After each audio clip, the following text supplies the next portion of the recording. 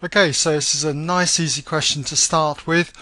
What you've got to do is work out the product moment correlation coefficient, which is often denoted by R, and it's equal to Sxy all divided by the square root of Sxx times Syy.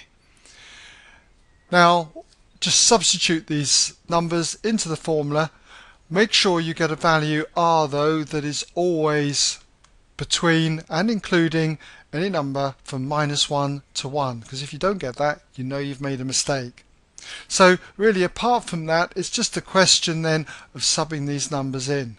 So Sxy, then we've got -808.917, and that's all divided then by the square root of Sxx, which is 113573. Multiply that with Syy, which is 8.657. Do that, as I say, on the calculator. What you get is minus 0.81579, and so on.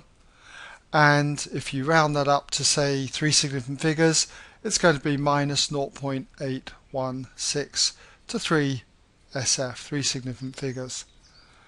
Okay? Well, that brings us now to the end of the first part of this question.